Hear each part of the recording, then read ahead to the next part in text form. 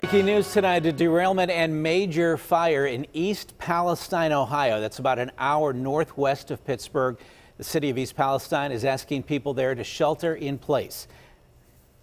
All right, we have some video we can show you from Facebook. This was shot by Denny Caldwell tonight. You get an idea of how big a fire we're talking about. Flames just lighting up the night sky. It's not known what the train was carrying, but there are early reports that it was flammable. That may seem obvious from this video, but we are only going with official information at the moment, and we've yet to get that confirmed. Let's bring in KDKA's Lauren Linder now. She's on the road and on the phone with some more information for us. Hey, Lauren. Hey, Ken, we're on our way to East Palestine right now. We are probably just under 30 minutes away, and right now, here's what we know from our sister affiliate out of Youngstown, Ohio, WKBN. They're saying that emergency crews are on the scene of a building fire that was caused by this train derailment in East Palestine.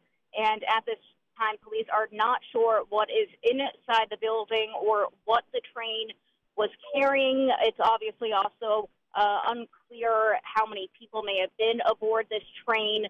Or if there's anybody injured. But police right now, we know, are evacuating residents from their homes within a 1-mile radius of the fire on both East Taggart and East Clark Streets.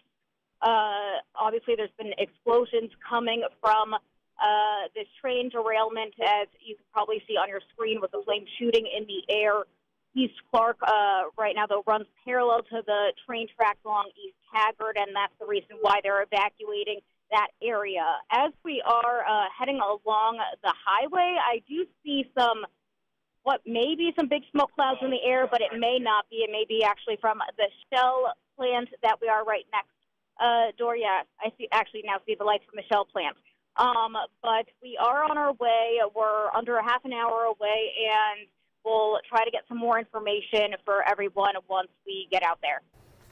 For now, back to you. Okay, Lauren Linder, thanks so much. I want to bring in Ray Petlin now. And before we get to the brutal temperatures, we'll look at what Ray is seeing from that fire on the weather radar tonight. Ray. Yeah, the weather radar, you oftentimes think of it just looking for precipitation, but it scans and can hit anything in the atmosphere. When you have a big smoky fire like that one in East Palestine, it can send smoke plumes up into the atmosphere that get picked up by a radar. And that's what we're seeing here. And a lot of times you think, hey, this is over in Ohio, but Ohio touches Beaver County. And this smoke plume actually pushed down into Beaver County towards South Beaver, out towards Darlington. Now, over the past few frames of this radar loop, you can see how that smoke seems to have been dissipating, at least the smoke that our radar can see.